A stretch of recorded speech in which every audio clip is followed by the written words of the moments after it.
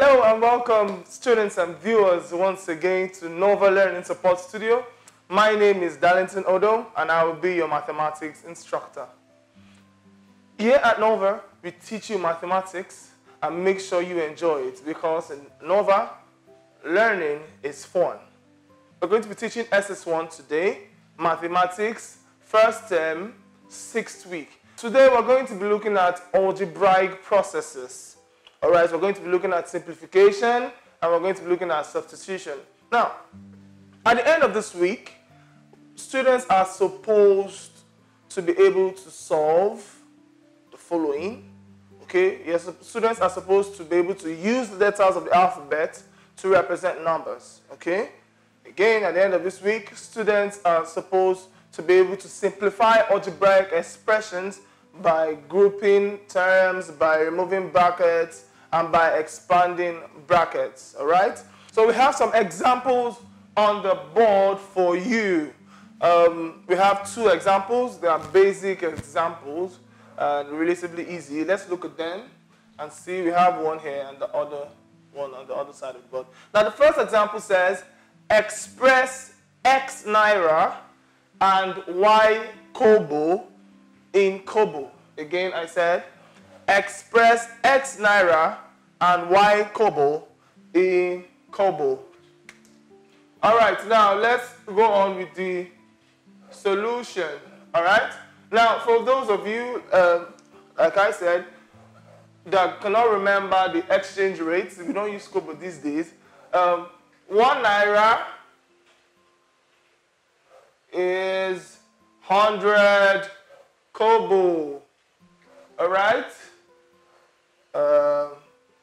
So here in our question, they said we should change X Naira, we should express X Naira and Y Kobo in Kobo. So we have to first convert this X Naira here to Kobo. So that's what we're trying to do now. 1 Naira gives us 100 Kobo. Therefore, X Naira will be what? 100 times X Kobo.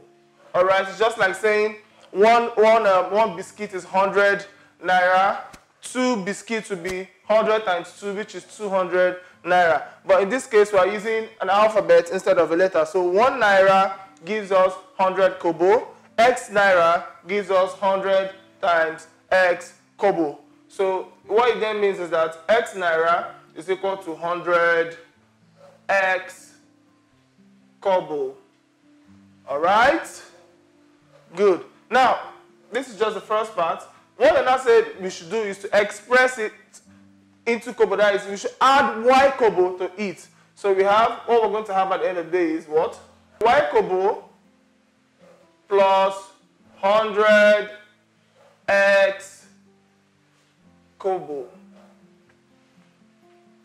All right?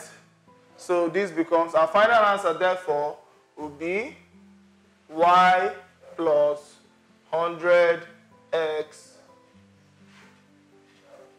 Kobo. Now notice that since we have Kobo on both sides, we decided to put a bracket. So what it means is that Y Kobo plus 100X Kobo. For those of us that are asking why we now have only one Kobo, we just have, since we have Kobo here and we have Kobo here, we just took these two expressions into a bracket and then put Kobo. All right, so we've been able to answer the question. We said express X Naira and Y Kobo in Kobo. So this is your final answer. Let's go to the other side of the board.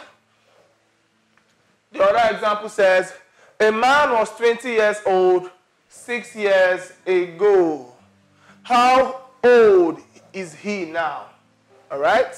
Now the second part of the question says, P years ago, another man was 23 years old. How old is he now? Yeah, I know some of you are like, okay, solve the math quickly. Yeah, I know you're all bright students and viewers. Now let's solve together. Of course, write our solution. Let's solve together. Now, let the first man, we could say this. Let the first man be A, all right? And the second man, so let the second man be, we can use C or B. Let's use B, because after A is B, so let's use B. All right? So the question says, a man was 20 years old 6 years ago. So the man A, so let's write A. All right? Now, 6 years ago, a man was 20 years old. Man A, 6 years ago,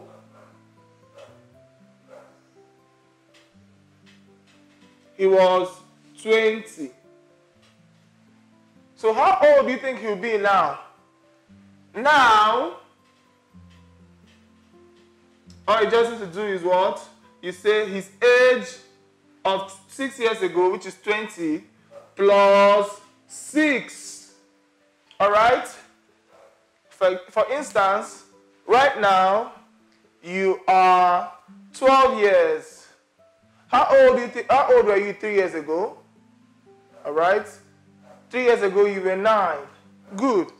So, how do you find out your age for today, for now? You added 3 to 9 to give you 12. Same thing here. 6 years ago, a man was 20. Now, he'll be 20 plus 6, which is equal to what? 26 years. Beautiful. Hope you understand. Now, let's go to the second man. All right? Now, P years ago, notice that for the second man, we do not actually know how many years, but it was represented by a letter. But not to worry. In algebra, you can add numbers and letters. All right, now, P years ago,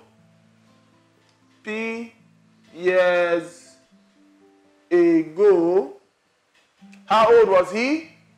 Good, 23. 2 years ago, man B was 23. Now, how old will he be now? All right, now he'll be 23 plus P. Now, note that 23 plus P is not 23P. Okay, that will be 23 times P. All we're talking of here is 23 plus P. All right? Please do not make that mistake. 23 plus P is not 23P, but 23 times P is 23P. Now, having looked at these two examples, I hope you were able to see how you can, involve letters in place of numbers. So if you've gotten this example, let's go do some class activity. Let's do some class work.